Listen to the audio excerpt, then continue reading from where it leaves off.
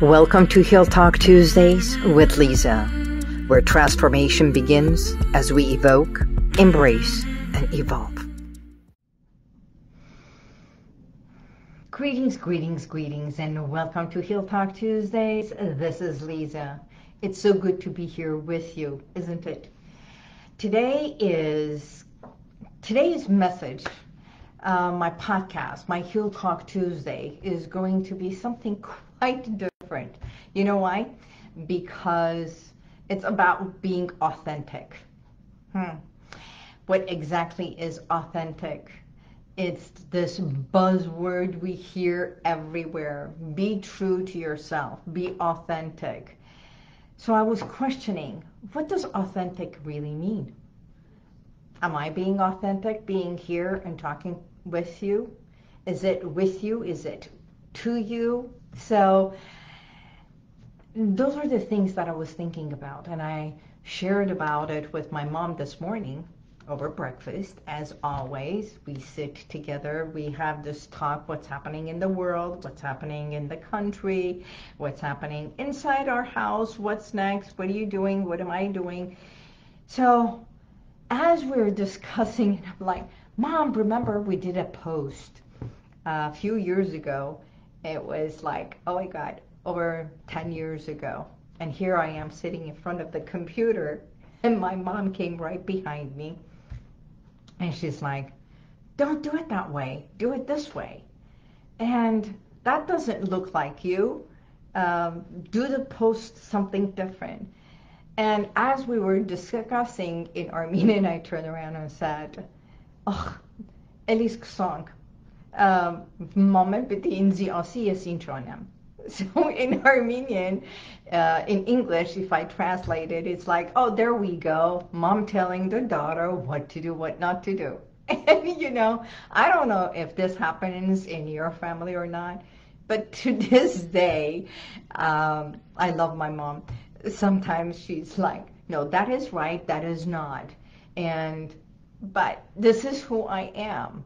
Is it? But that's not the way you come across. So this conversation of mother and daughter, of what is right and what is supposed to be according to who. And if we want to think about this, it's like, what is authentic me? Is it your thoughts? Is it your feelings? Is it the way you come across for others? Or is it what you feel when you're by yourself? And your thoughts and feelings and everything, is that the same as what other people perceive when you are with them? So we are, in a way, there's all kinds. Some are genuinely who they are in the private life and the public life. Some can be introvert and then extrovert. So we all have it. I'm sure you have it. That in the privacy of your home, you might be completely different person. And when you're in the public, it's your public persona, the way you dress, the way your makeup, everything changes. So when we think about genuine self and authentic self, when I work with my clients and they share about certain things that they want to change, my first question is that true? Is it really true what you just said? And if it is, that's a whole different meaning than what we think. Because most times it's like, people see me, I do this for people, and my number one priority is everybody else. So when do we become authentic? We can use techniques of journaling. You can start writing your own, what are my ethics? What are my values? What do I believe in? And is it because my mom said so? Or your husband and children believe so? Or what you are supposed to believe according to others?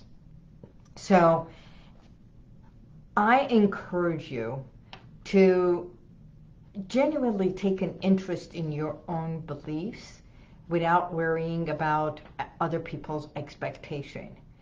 I remember after my father passed away, I moved in with my mom after a year and a half, just to be with her.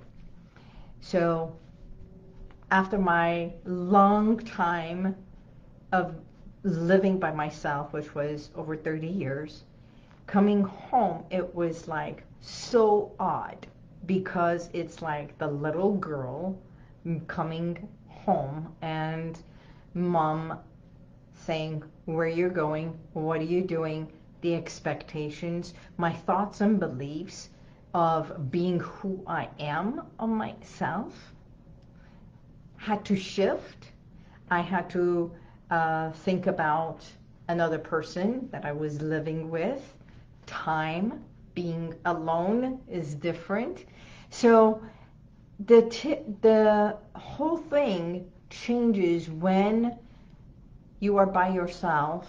Sometimes you can be sad and angry and everything, and want that time for yourself. Create that space for yourself. So get a feedback from your friends. Is that who I am? Do I come across that way or not? Hi Anna. Hi Jana. How are you? Here's my question to you. I don't know if you live alone or you live with somebody else. Are you the same person in your private life than in your public life?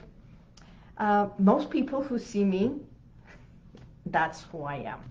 And yet, I am reserved and I love my privacy when I come home. It's to shut down, and for at least half an hour I do not speak. I've got my dog, I pet my dog, and I go out and play with my dog. That's my sanctuary time. That's my time for me.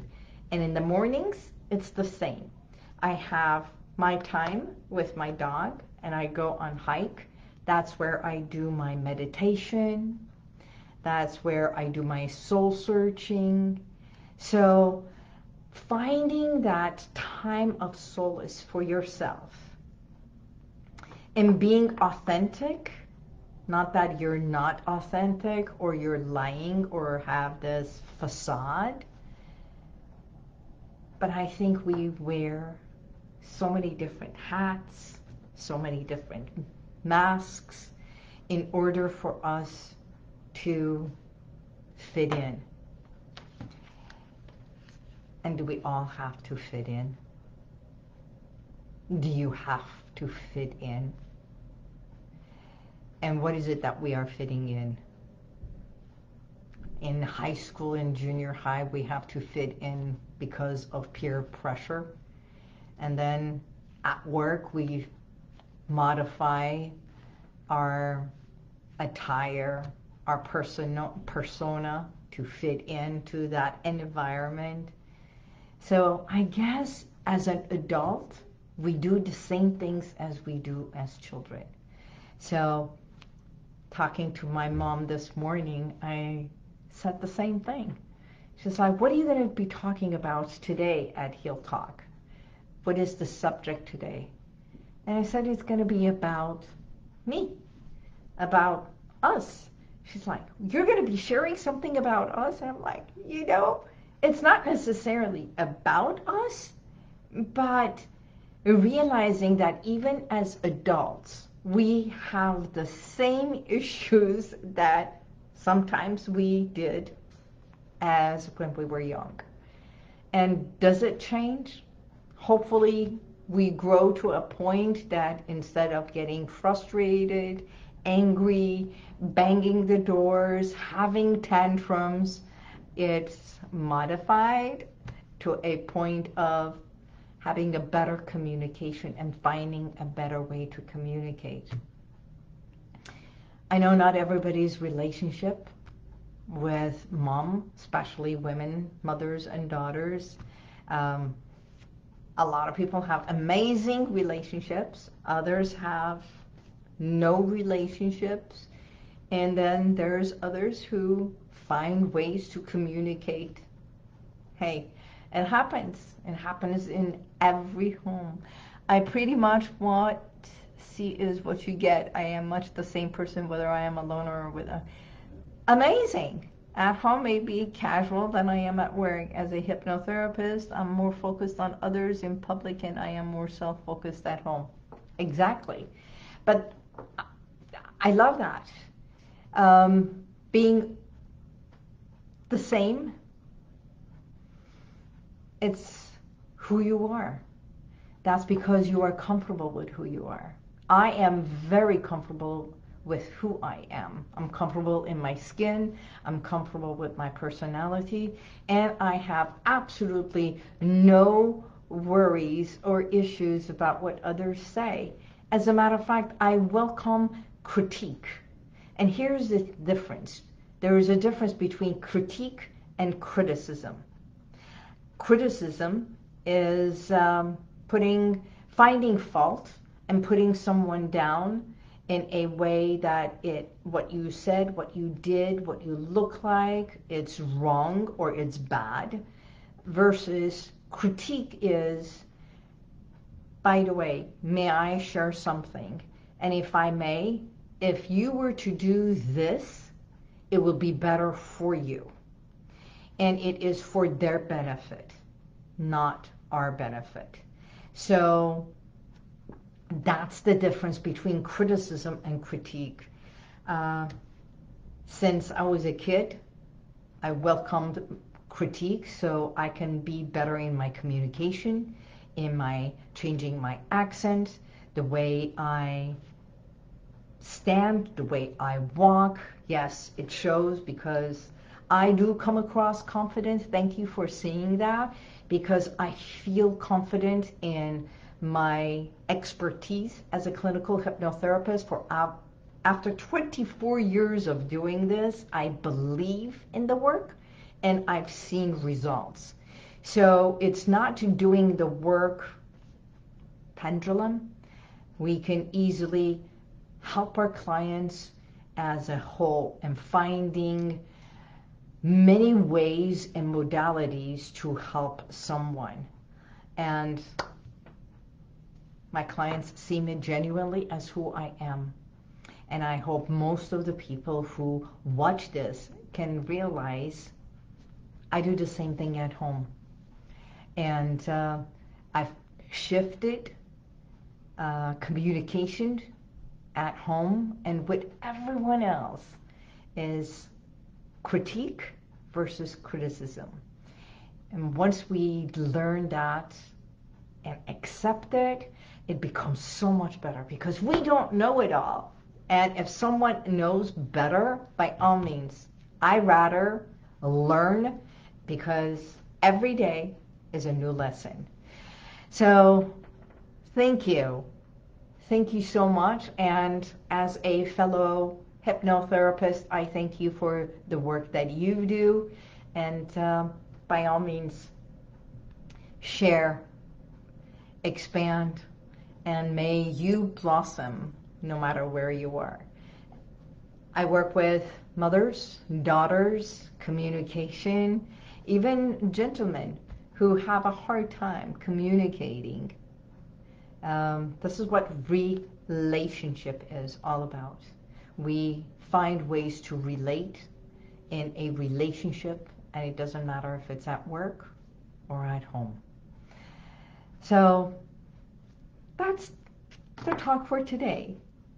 Heal Talk Tuesday was all about communication and finding ways to become better, the way we come across, and being authentic is what you believe yourself to be. Thank you. Thank you, Anya John. How are you doing? By the way, thank you for always being one of the supports and showing up. So all of you, I thank you. And I look forward to seeing you next week. Oh, if there is a topic that you would like me to share and bring for you, by all means, let me know. Until next week, God bless you, and may the universal light surround you always. Bye-bye. And if you like this, share it, subscribe, and go to YouTube, and you'll see the rest of all my podcasts.